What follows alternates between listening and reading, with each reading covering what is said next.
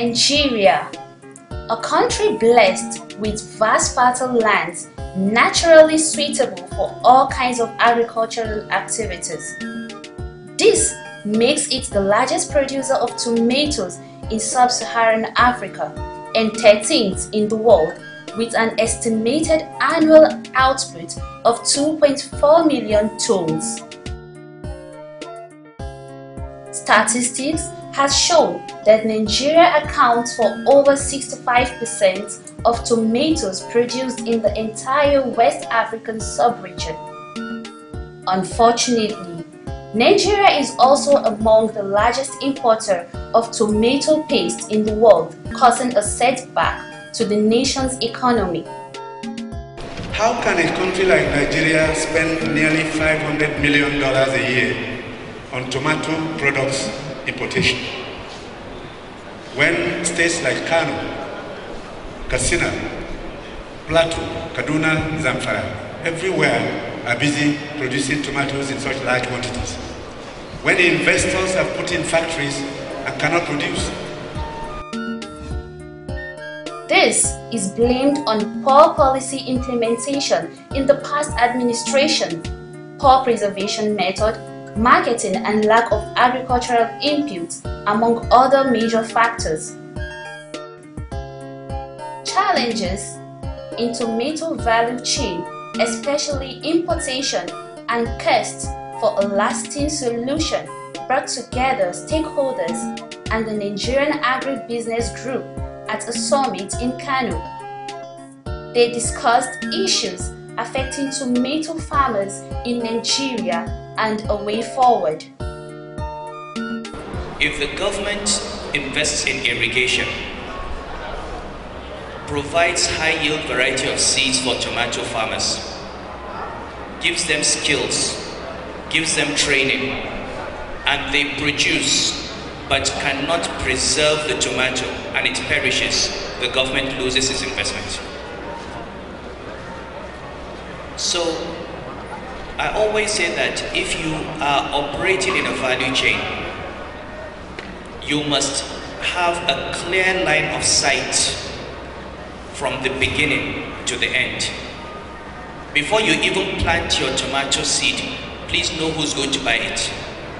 Administration's economic diversification agenda, the tomato policy was developed by the federal government to boost local production and processing of tomato.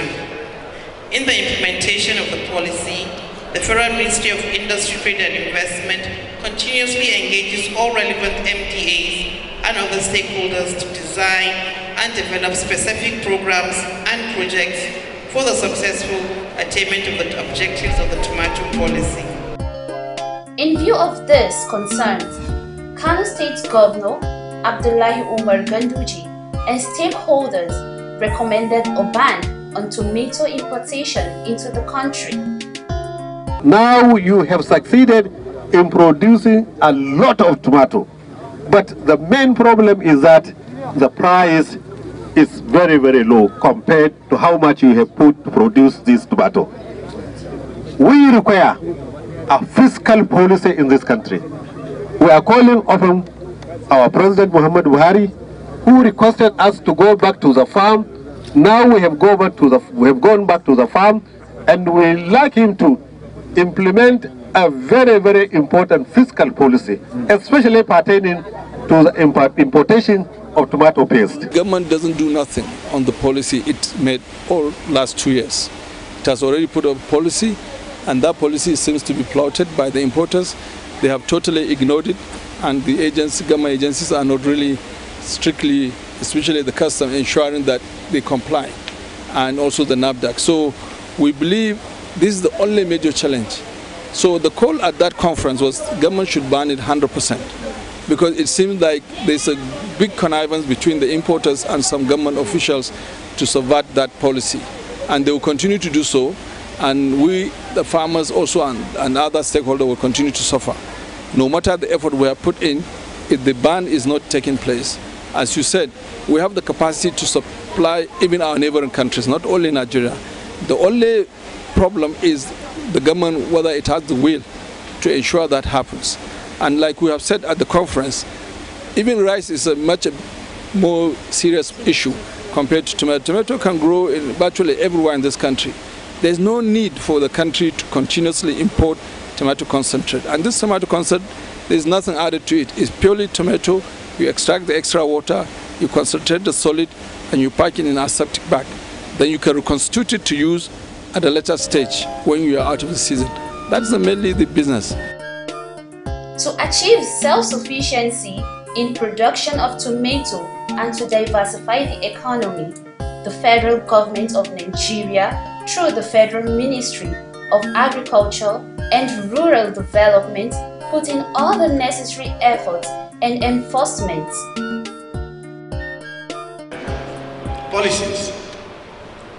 We are battling smuggling, and we shall do a lot more to deal with the issue of tomato paste smuggling through indirect means. We hear now that some of those packaging tomato paste give LPOs to Nigerian smugglers who use their own money, buy dollars from the streets, and then bring in the paste and supply to them, which is why government has not earned one dime. Take my word for it, we shall deal with it. As such, Dangote Tomato Producing Factory is now building a bigger greenhouse to increase plantation and distribution of varieties of tomato seedlings to local farmers and to nurture more nursery plants for distribution, so as to speed up production in quantity and quality in order to be able to meet up with the rapid domestic demands. What we have done, we've been able now to put up a greenhouse, and we are just about completing one of the biggest seedling house, which is known any other one in the country. We're putting up 25,000 square meters of seedling house. We'll be able to produce 1 million seed a day. That 1 million seed a day will be an improved seedling that will give farmers from about 10 tons they used to usually get per hectare to almost 45 to 50 tons per hectare. We have now also developed our own land of about 200 hectares to demonstrate to the farmers the yield per hectare using this same improved seedling. So we hope with what we have done, the farmers will see the result, which they are seeing now. Most of them have been to our farm, they have seen what the yield is looking like, and they can see the fruit how it's doing. And we believe from this coming 2019, most of the farmers, our outgrowers, will use this particular seedling. Now, once they use this seedling, they'll be able to sell and make more money, and we'll be able to buy more and be able to process continuously without having to stop. Normally the season is about 4 to 5 months. So we believe we'll be able to run continuously, non-stop, from December till May next month.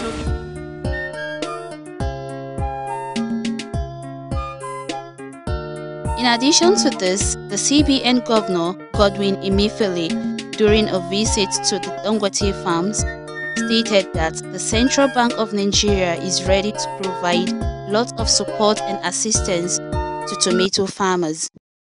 1 hectare of tomatoes, right? At 1 hectare farm for tomato yields only 10 tons. But the kind of seedlings that Sani Dangote has brought in from abroad is the seedling that will, with the various herbicides and everything, will now produce 70 tons per hectare, 8 times what it is. What this means is that the cost of production of the farmers will reduce. And with the support of government to ensure that we give the local farmers protection, they will be able to sell, they will make money. They will no longer be impoverished. They laugh us that we are the poverty capital of the world. Then we are going to do everything possible to make sure we improve the lives of our people, to ensure that we move away from where they categorize us. That is our mandate.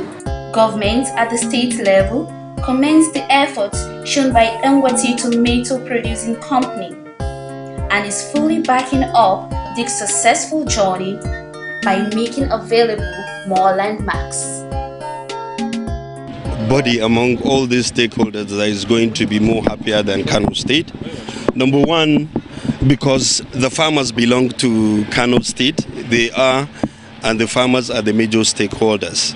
Kano State has really keyed in partnering with Dangote Tomato. We have been doing all that we can to provide the enabling environment. One, in terms of irrigation infrastructure. Recently, Kano has secured a loan of about $95 million from IDB. And most of this work are going to be done on irrigation infrastructure. Bank of Agric is going to be empowered. It's going to be funded very well so that farmers will have access to funding.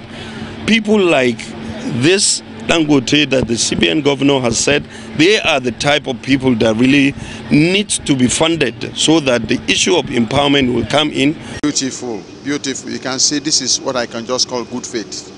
When we came 2 months ago in the month of February, the ground for the greenhouse was just cleared. But today I can say it's like 60% of the work has been achieved. We went trying to see where they did test trials of tomato seedlings of about 6 varieties. We can see they are giving us very good reports. The factory also has been fully mounted, is now in production. They are doing test production of about 30% capacity.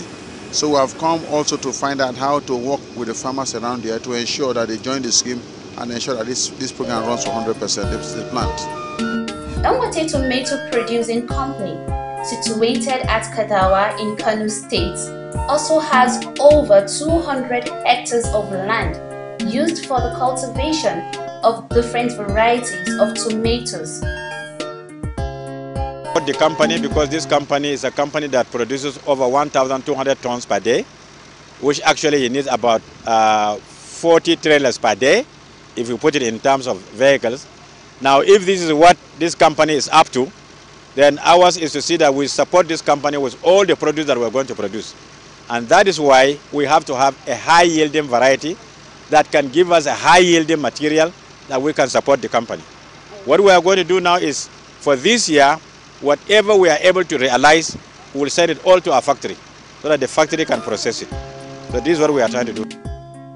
The production factory is a high-tech, fully equipped facility consisting of machineries and several departments with the capacity to produce 1,200 tons of tomatoes.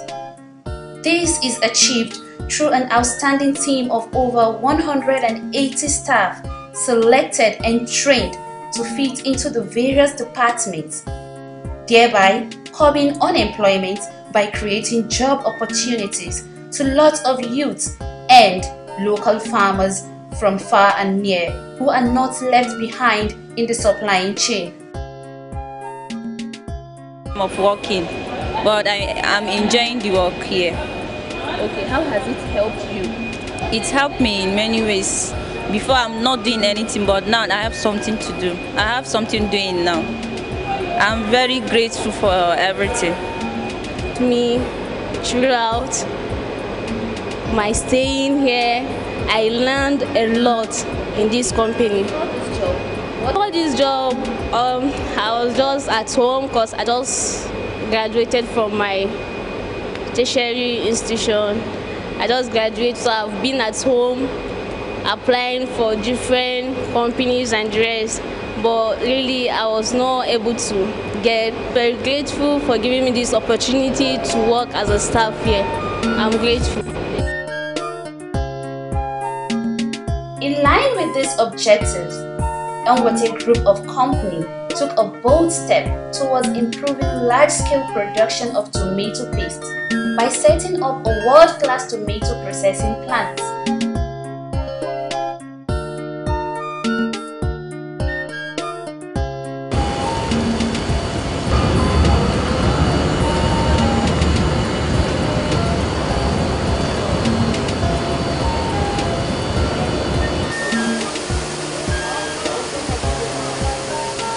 Largest producer of tomato, fresh tomato in the world. But that means also a challenge, because once you grow the tomato, if you cannot preserve it or process it, it becomes a total waste. As you said also, Nigeria also loses 45% of that production for lack of processing facility. That's why I came up with this factory that will be able to process 1,200 tons a day. which will help the farmers to be able to reduce that losses, and also help Nigeria to be able to substitute importation of tomato concentrate. What this does is Nigeria is still importing tomato concentrate, which is the processed fresh tomato into a concentrated form without any chemical or so on. Now it means with this factory, Nigeria doesn't need to import any more tomato concentrate.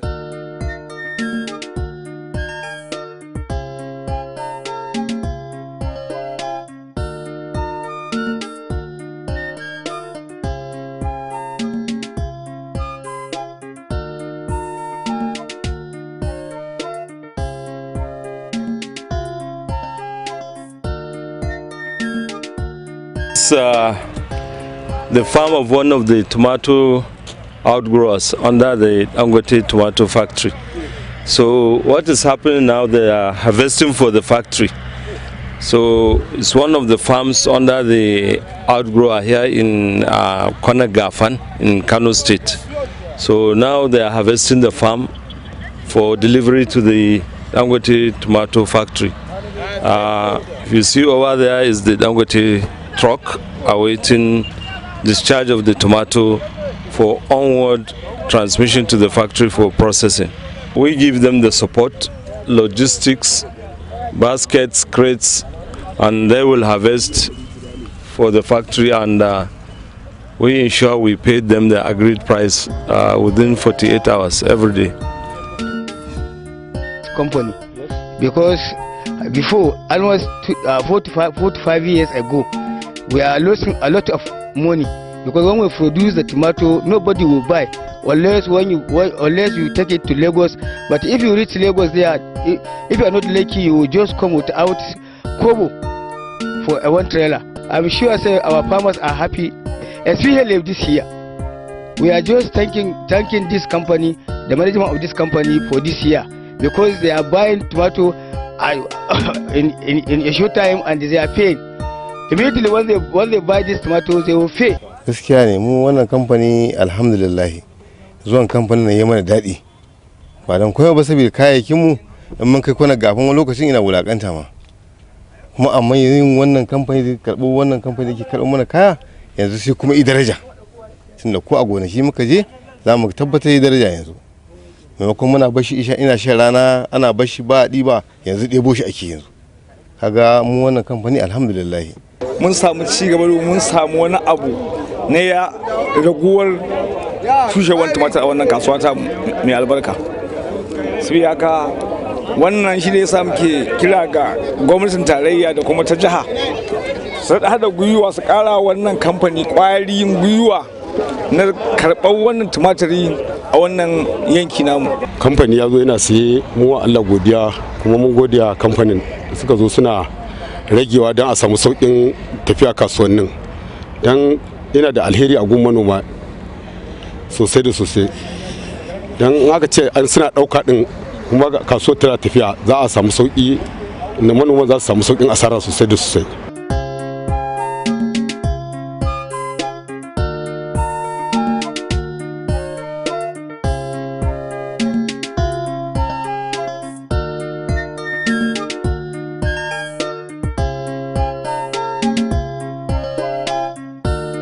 Nigeria can take the right step. Only one move. Ban it, get the support from the central bank with anchor borrowers. I will tell Nigerians that we can work a program with the government. Every day they can come in here and see the progress. By 2021, Nigeria will not import a kilo of tomato. To go into tomato farming, that will create jobs for our people, and the export of jobs for tomatoes will stop, and then we begin to produce tomatoes for our own consumption. According to Sani Dangote, by the time this plant becomes fully operational and the farming is improved, we'll find that in the next 2-3 years, let's say maximum 2-3 years, we'll begin to even export our own processed tomatoes out of the country. We are praying. This is an interesting initiative, and we are praying, and we will continue to give support to people like this. That's what I keep saying. We want people to come in and support our initiative to create jobs. We want people to come and support our initiative to say, look, we can produce it in Nigeria. Our climate is friendly, our environment is friendly, and we should be able to grow these things. I feel happy being here today, and we can only just encourage more and more people and to tell the farmers that the Anchor Bora program for tomato program will now really be more aggressive because of the off-taker arrangement that they're going to have with the Dangote farms.